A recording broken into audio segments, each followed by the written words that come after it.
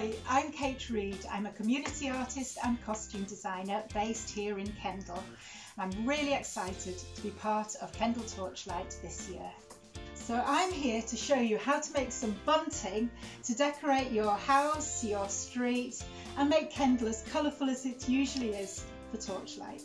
The first step for making your bunting is to make some paper patterns, and for this you're going to need some A4 paper, a ruler, pencil and a pair of paper scissors. There are different shapes that you can use for your bunting. The most traditional one is the triangular shape, and this can be plain or you might want to put a pattern or an image on it. The first thing we're going to do is to rule a line across the top of the paper. I'm then going to fold the piece of paper in half lengthways. Now with the ruler and the pencil again, I'm going to lay the pencil just where the line that I drew originally is and rule down to the point of the fold. And this line here, the diagonal line, is the one I'm going to cut. So we have a lovely triangular shape with a flat piece that can be folded over to give a good strong join to the tape. So we've got our triangular shape pattern, which is brilliant for plain or pattern fabrics. However, you might want your bunting to have a message. You might need to put some letters on it.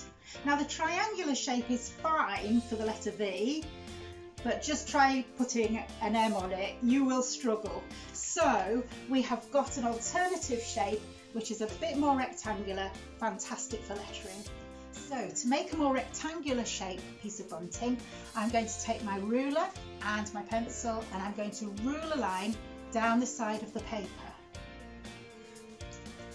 I'm then going to rule another line at the bottom, rule across.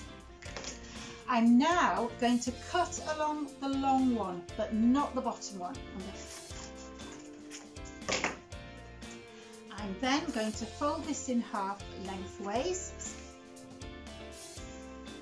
and I'm then going to draw a diagonal line down to the bottom point of the fold, and that diagonal line is the one that I'm going to cut. And that's the shape for the rectangular piece of bunting. So you've got your paper patterns ready, now you need some fabric. You might want to buy some fabric from a fabric shop. You might have some already in that you've never got round to making. And also you might have some old fabric that you could recycle. We're all very much into the recycling. So you might have some old pillowcases, duvet covers, curtains, like the example we've got here, which would look fantastic. Or you might have some old garments that you no longer wear. And we can actually cut those up and use them for our bunting too. That's it. Now I know there's a fabulous Christmas pudding on there, but I think that's going to come in useful for something else. So once you've deconstructed your garment, you might find you've got some rather odd shapes to play with. So it does help if you have cut out a few more pattern pieces so that you can try them out and try and get the maximum number of flags out of your garment.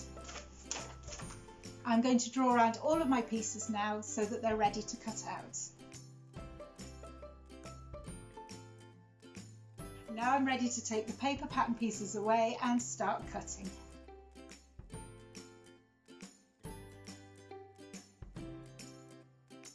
So I've cut out 4 pieces of bunting and I'm going to need probably about 20 to make a good length. So I'd best get cutting.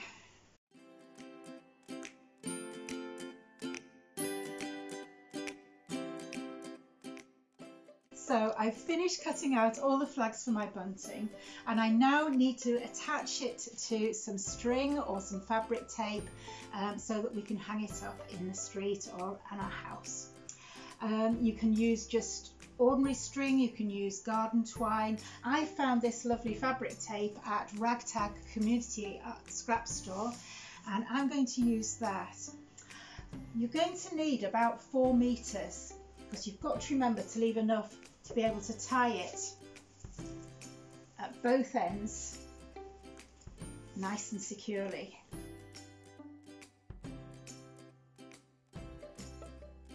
I'm now going to try and find the centre of my bunting. I'm going to get the two ends together. That way I can make sure that I've got equal amounts of bunting running along. So I found that is the centre point. So I'm going to put that down on the table. And there, I'm just keeping hold of it. And I think I'm going to put one of these pieces in the centre. And I'm going to place it so it's slightly above so that I can fold that over and get a good strong join. Now the pieces don't have to be tightly together. You can afford to have a bit of a space between each flag that makes up your finished bunting. So I have 3 pieces there ready to attach. Now I've got 3 different ways that you might want to attach your flags to the tape according to what you've got at home or what you can get hold of. The first one, very simple. I've got a stapler. Now to do this, I'm going to fold that over to the back of the tape, hold it tight, get the stapler in place, and I'll do that 3 or 4 times for each flag to make sure that it's nice and secure. The second method you could try is with glue. This one's just a PVA glue, but any strong glue is absolutely fine for this. And I'm going to put some glue onto the tape, and I am going to press it down there. I'm then going to put a little bit on the back as well. Put plenty on, you really want it to be secure. It can get quite windy in Kendal on Torchlight. Fold it over. And I'm just going to use a few paper clips just to hold it in place while the glue dries. The last one I'm going to do by sewing. Be a good idea to pop a couple of pins in just to hold it in place. So you can either use a thinner thread in the colour of the fabric so that your stitching doesn't show, or alternatively you might want to use a thicker thread in a contrasting colour and actually make a feature of your stitching.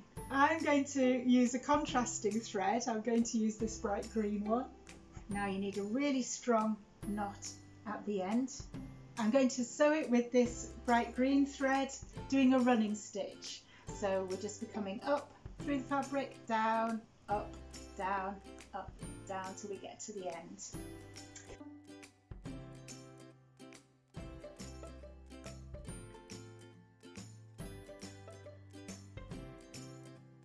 I've just got to the end of my stitching now, so I'm going to go over the last stitch a couple of times just to make sure it's absolutely secure. If you find it hard getting through 3 layers of fabric, you could cut off the fold over for the stitched one, because stitching's always a lot stronger. And then I'm going to take the thread to the back and cut the extra off. And there's my finished stitched piece of bunting. So we've looked at a way of making really simple bunting which will look fantastic when it's outside your home on Torchlight night. We made our paper patterns first. We then looked for unwanted garments or spare fabric. We cut that out, and we've attached the flags to the tape with 3 easy techniques. We've done stapling, we've done some gluing, and we've done sewing. So from the beginning of September, you can join me every Thursday night at 7 o'clock on Zoom for some bunting making and chat. You might already be an experienced sewer and want to learn some more complicated techniques. lining the bunting or the one seam bunting. You might be starting out with sewing and want to learn some techniques for decorating your flags with applique, for instance, perhaps putting some lettering on so that you've got a message. Or you might just want to join us to have a chat and see what we're doing, and you'd be very welcome to do that. Don't forget to join us for the Torchlight celebration from your own home on the 26th of September. Thanks for watching and see you on Zoom.